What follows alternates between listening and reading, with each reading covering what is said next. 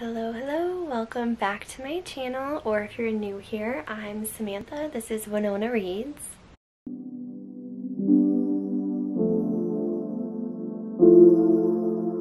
Today I am going to be giving you an idea of some of the stuff that I want to get to this month, April. It is officially 2 days into April and I have started a audiobook. I'm about halfway through, and then I have just a stack that I feel like I'm kind of in the mood for, leaning towards, so that is what I am bringing to you today. Does it mean I'm gonna get to all of these in April? No, but I feel like this is just what I'm feeling like I'm gravitating towards, kind of. So why don't we start off first with excuse my voice, my throat hurts today. So I'm halfway through the Paris Apartment by Lucy Foley, and I used an Audible credit for that, and like I said, I'm halfway through. It's good so far. I think it's definitely very interesting. I feel like this is another like polarizing one where people either like love it or hate it right off the bat, and I actually have one of her other books. I think it's The Hunting Party. I'm pretty sure that's what it's called. And sorry, I was just thinking how I always turn to my bookshelf and I've never once had that like connection where I see exactly what I'm looking for. But yeah, I tried to read The Hunting Party and just didn't like vibe with her writing style, so maybe I'll try it since I'm doing audio for this one. Maybe I'll try to do that one on audio too, since it's going well so far. It's definitely a good thriller. Like, it's starting off really well. Definitely a lot of intrigue. I do feel like they use the main guy's name way too much. I don't know. It's one of those where like every time I hear it, I'm like, okay, I get it. Like, everybody knows him. Everyone knows his name. It's just annoying to hear. Like, I don't know. It might just be my pet peeve, but that's the only negative I have so far. And so yeah, I started that I think 2 days ago, and I'm making really good progress, so I'm sure I will finish that, if not this weekend, probably early of like the beginning of next week. So don't even mind me. I'm so like discombobulated. I don't know. Okay, and then I started a graphic novel on Libby from my library, and that is Molly Knox Ostrig's The Girl from the Sea, and I think it's a newer release, but I did start that. I'm only 4% in. I'm probably going to finish that today, just because I feel like I fly through graphic novels pretty fast, and it did, like, the first couple pages in, it is starting off like definitely catching my attention, so I do want to like finish it since I'm thinking of it, kind of thing. And then I have two other ones that came in: Leave the World Behind by Rahman Alam and Bright Burning Things by Lisa Harding. I actually don't know what either of these are about. I have just had them on request for a while, so I kind of forgot, and I don't even think I can, like, is there a... I'm obviously not good at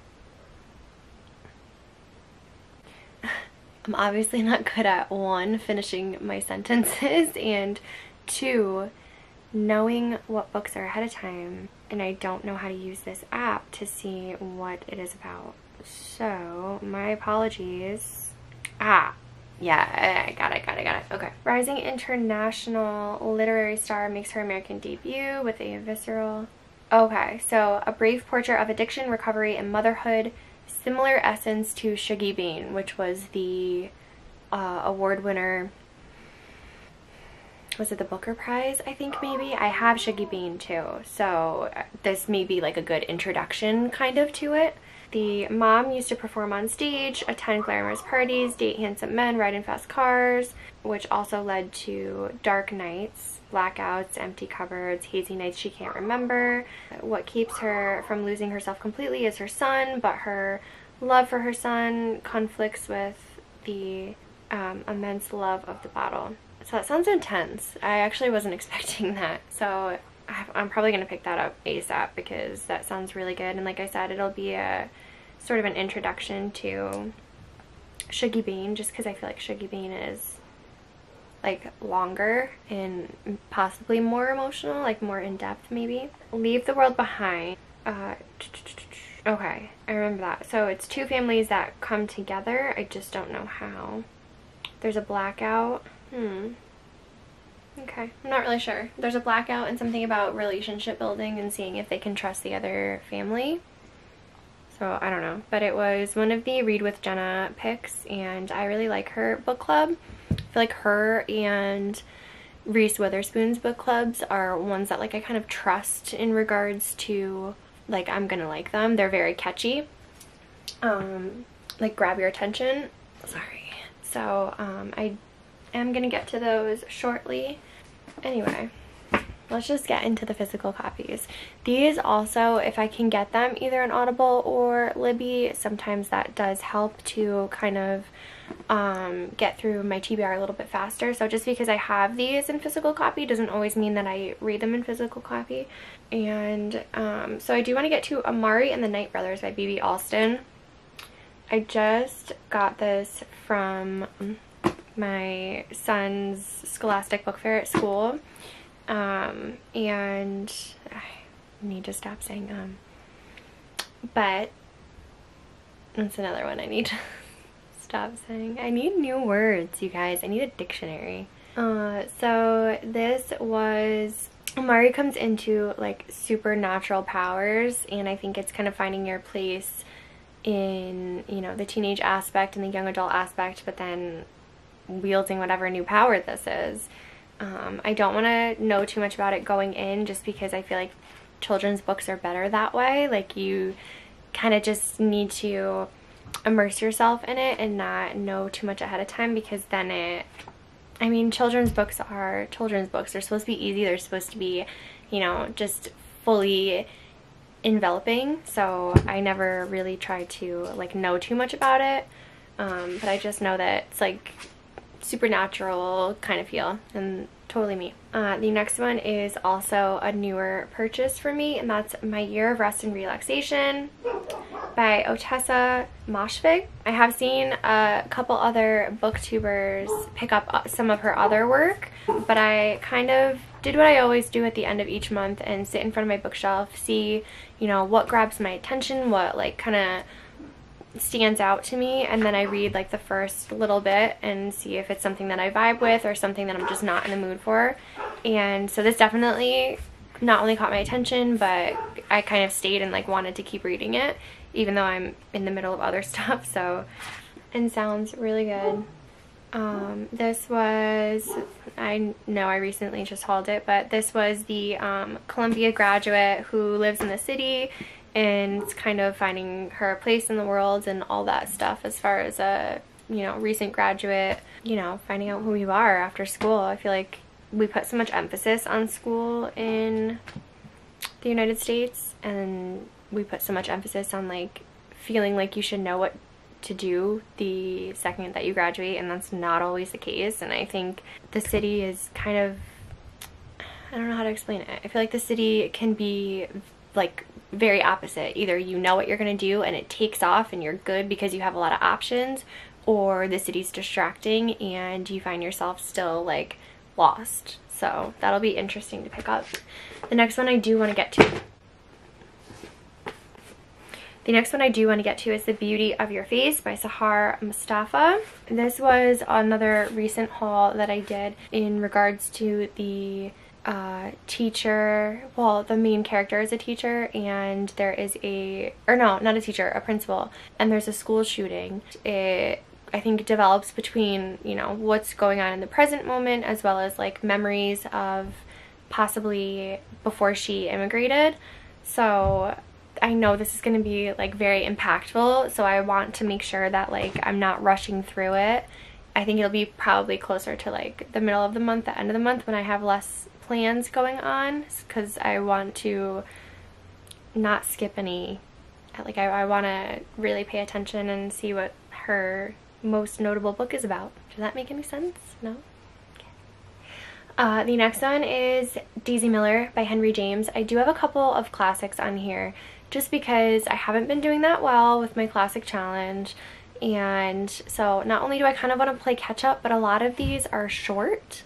So I'm trying to not force myself, but I'm trying to just get more into it because I do enjoy classics. I feel like I just haven't been picking the right ones at the right time.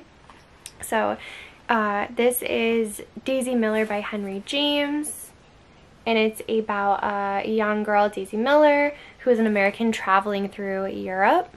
And I think that's kind of my vibe right now as well, reading about like Europe, especially after the Paris bookseller. I just think like that's where I'm at right now. So I think this will be a good one to pick up after that. But it just sounds a little bit like controversial, or like the Daisy Miller is controversial, or the character, not like the book.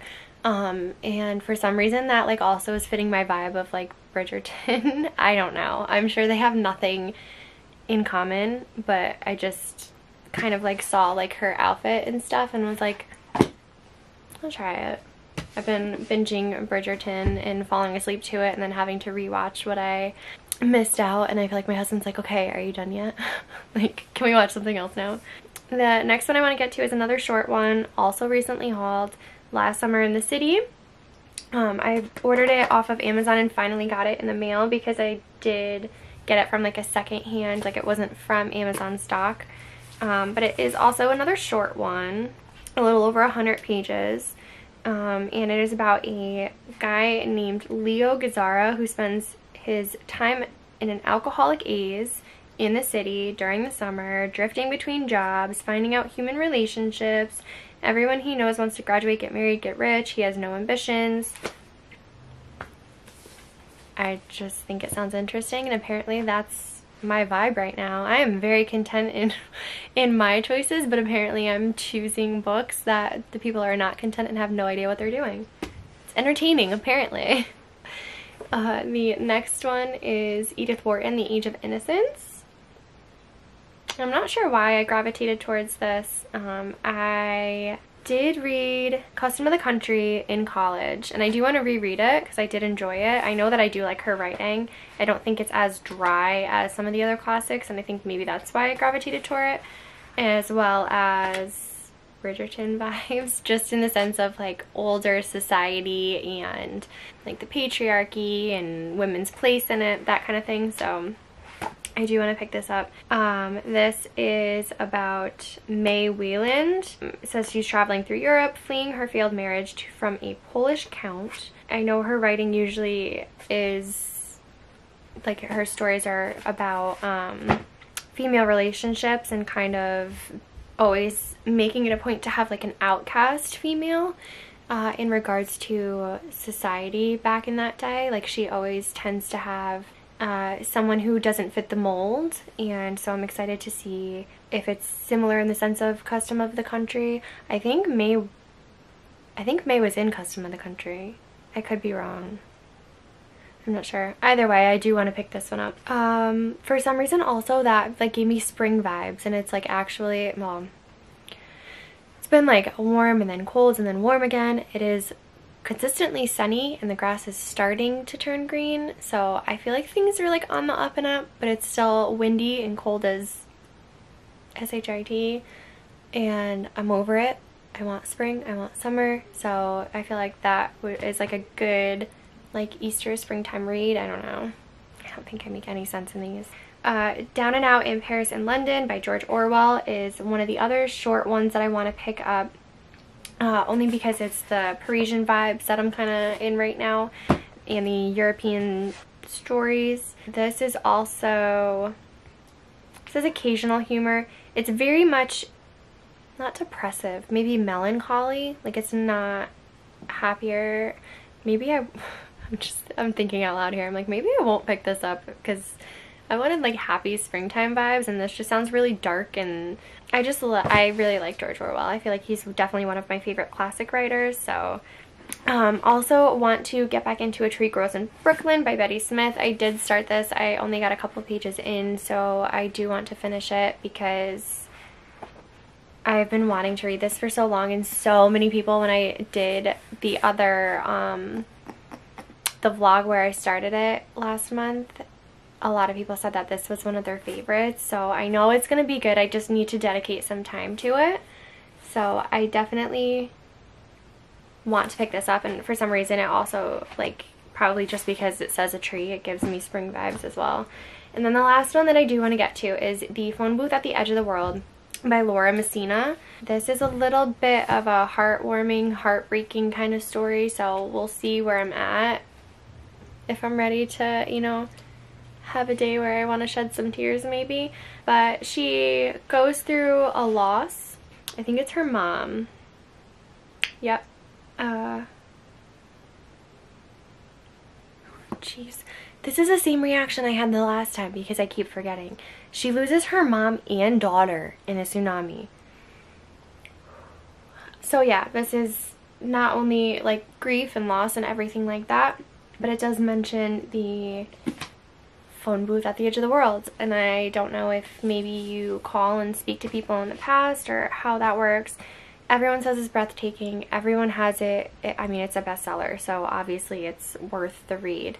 So I am excited to get to it, and I feel like it may be a little bit quicker just because not only are the font is pretty big and the chapters are kind of short, so I feel like it will move a little bit smoothly, but I also think for some reason reading grief is something that kind of I become immersed in a little bit. I think maybe because I do characterize myself as being very empathetic, so I think once I'm in that story, like I have to finish it, otherwise it's just something that I think about constantly and I get nothing else done. So those are my reads, or what I would like to get to in April.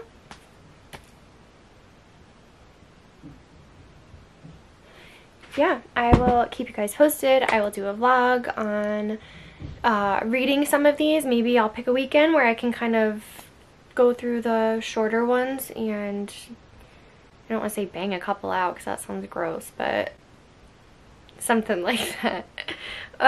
And yeah, and then I will do a vlog where I pair a drink with one of the classics. Maybe I'll do something fancy. That's not a word.